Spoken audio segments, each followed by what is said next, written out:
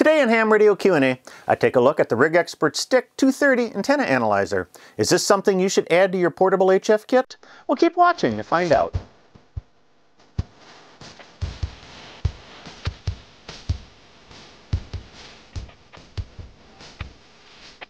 Hi, I'm Michael, KB9DBR, your host for Ham Radio Q&A. I'm on a mission to inspire and educate the amateur radio community. So if this is your first time here, please consider hitting that subscribe button. Also, check out our Patreon page. It's where you'll gain access to exclusive content and helps us keep producing more and new exciting stuff. Well, I'm no stranger to antenna analyzers. I've been using them for close to 20 years, ever since I purchased an MFJ 259, and up until recently, I replaced it with my RigExpert AA600 professional meter. The AA600 is an excellent product, but, it along with the MFJ meter are bulky, so I wanted something a little more compact for portable use. Enter the RigExpert Stick 230. The stick, as RigExpert describes it, is a small, handy, and powerful vector network analyzer designed for measuring the most useful parameters of cable and antenna systems in the range of 100 kHz to 230 MHz. I recently purchased this Stick 230 analyzer and have been using it for about a month, which, with that, I've gotten a pretty good feeling of its capabilities and its shortcomings. We'll talk about what I like and don't like about the stick in a bit, but first, I'll run down its specifications and give a demonstration on its use on a couple different antennas. Looking at the box, it's prominently marked that the RigExpert Stick is made in the Ukraine, so this isn't a piece of Chinese technology. When I ordered the stick, I thought it would be a bit smaller, but I think the size is actually about right. It's 7.3 by 1.6 by 1.3 inches and weighs about 6.5 ounces. Ergonomically, it fits quite well in the hand and it doesn't feel too light or too heavy. There's a rubber cap to protect the UHF connector, but I'm sure I'm going to lose that piece soon enough.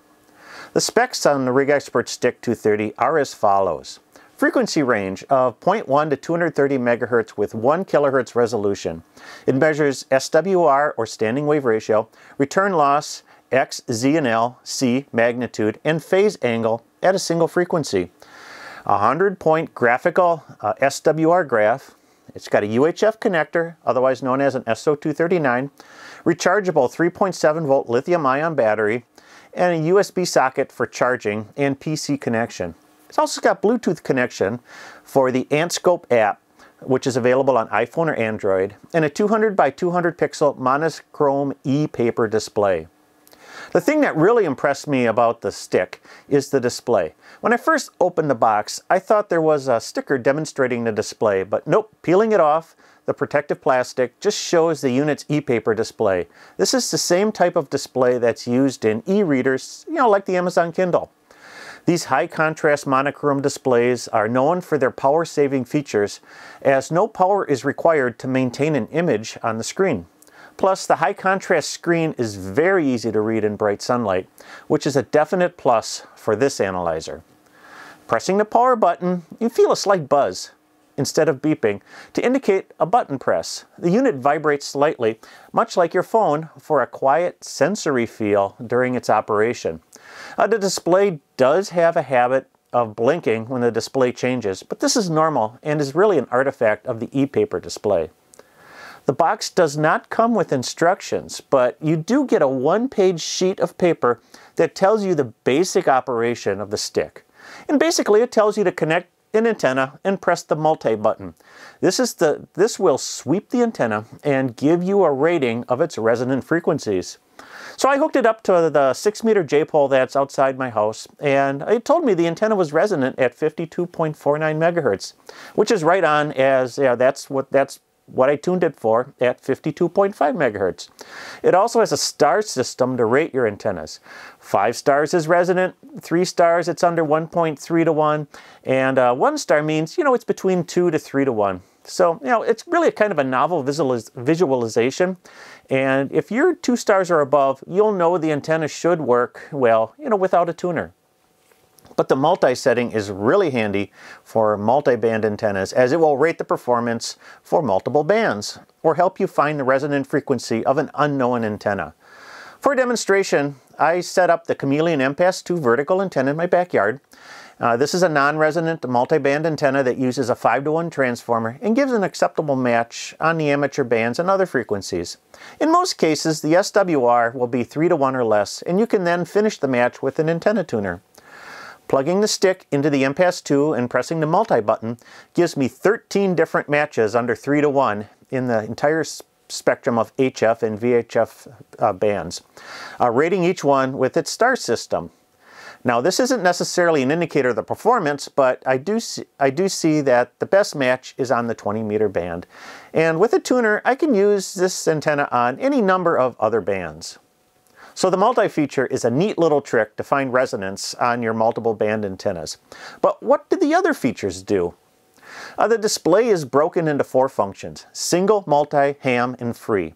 The top 2, single and multi, display the results in a number format, and the bottom 2, ham and free, display graphical charts. The single function is probably the most useful if you're looking to tune an antenna. It will report the working frequency, SWR value, and return loss. And you can also get the R, which is reactive, and X, which is the resistive values, and inductance and capacitive values by scrolling on to the following pages. But say I want to tune the antenna like my Wolf River Coil Silver Bullet 1000. I'll set up the antenna and its counterpoise and then connect the analyzer. But I need to pick an operating frequency. So I set the unit to the single mode and then long press the select button, which is the little triangle, to set the frequency. Frequency is changed by using the arrows to move the cursor and the plus and minus buttons to change the values.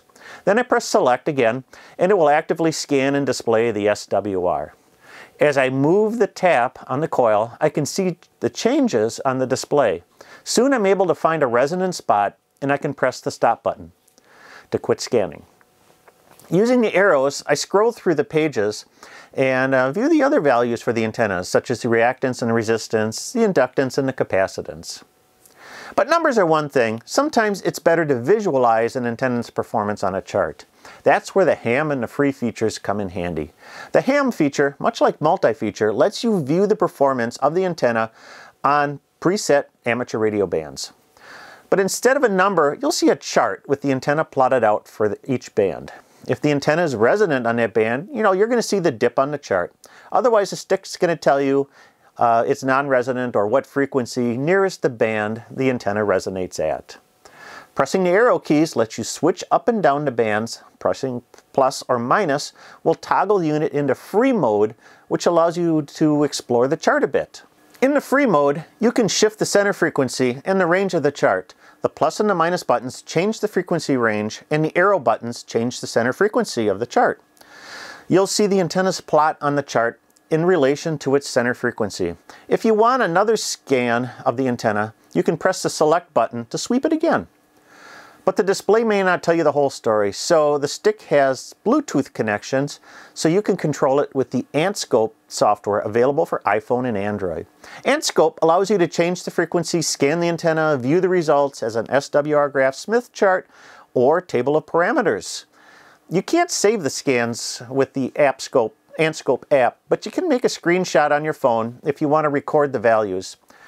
The stick also has a USB-C connection, so you can hook it up to a PC and use the desktop version of AntScope for more analysis. So the stick is more than really just an antenna analyzer, but instead, it's a full-featured vector network analyzer. In finishing up my review of the RigExpert Stick 230, let's talk a little bit about the good and the bad of this compact antenna analyzer. First off, the good. Ergonomic design. It fits in the hand very well. It doesn't roll off the table when you set it down. I like how it vibrates instead of beeping. It's got long battery life. The specs say 16 hours on a charge, and I've yet to wear down the lithium-ion battery in the month I've been using it. It's relatively easy to use. At first I was a bit dismayed when a single sheet of paper with a single sheet of instructions, but in using the meter, I found it to be pretty user-friendly, and just exploring with it has been the best way to learn how to use it. And that e-paper display. I love the high contrast display and wish RigExpert used it on their other units. Now for the bad. Now let's start off with the inconsistent user interface. Okay, in single mode, you use the plus and the minus buttons to change frequency, but in free mode, you use the arrow buttons to change frequency. This causes me grief to no end as I go into free mode and want to change the frequency range of the chart and end up messing my center frequency up. I've heard some that the apps could be buggy. You know, I tested the iPhone version of Anscope and it appeared to work well for me, but I've seen online reports that the Android version might have bugs in it. I don't know if that's the case or not, but RigExpert tends to be responsive to fixing problems. So we're hopeful that'll be corrected soon. And then the inability to save scans. Other RigExpert meters let you save your scans for later analysis in Anscope. This isn't the case with the Stick. It doesn't have a memory feature. Let's talk a little bit about price. The Stick 230 retails for about $300. I think I paid about $289 for mine. Street price is a bit less. It's the same as their AA55 handheld meter. Now I admit, RigExpert devices aren't cheap. They are professional level tools and they pack a lot of features into their devices. I guess I would have liked to see, you know, it a bit more competitively priced. Final word on the RigExpert Stick AA230. Well, I'm impressed with the build level of this product, its features and capabilities. I purchased this unit to carry with me out in the field, and I imagine, you know, the ideal user is going to be a person wanting an analyzer to tune the HF vertical antennas like, you know, that Wolf River coil, the super antenna, or any number of the magnetic loops that are out on the market. The Stick is a definite upgrade from carrying a full-sized analyzer and is much easier and convenient than those inexpensive nano VNA products. I don't feel like I'm giving anything up by having the Stick in my portable kit rather than a full-featured analyzer. But the question is it for everyone? Yeah, probably not. If I was starting out and I wanted an analyzer for an antenna design and construction, yeah, I wouldn't pick this as my first choice, but rather maybe their AA55 or AA230, especially for the convenience of a bigger display and the ability to save scans. But for field use, you know, this is really an excellent choice. Then again, you know, you can usually get by without an analyzer in the field, you know, but using one makes setup quicker, so I appreciate that convenience it offers. I'm happy with this performance, and other than the user interface quirks, you know, that I discovered, I found that it's quite easy to use, and I'll continue to use it. So there you go. Do you have any questions or comments on the RigExpert Stick 230 antenna analyzer? Please leave them in the comments below. I'll follow up on the conversation, you know, maybe even pull out a few for my next Your Questions Answered video. But for more articles and information, be sure to check out my blog at www.jpole-antenna.com. Your support of this channel drives the production of future videos, so support us on Patreon and unlock a bevy of exclusive content. Give us that thumbs up if you like this video, and don't forget to hit that subscribe button. It's your first time, especially if it's your first time here. It's your best way to be notified when a new video is released. Well, that's it for this time. I'm Michael, keep an eye on VVR. Have a great day, and 73.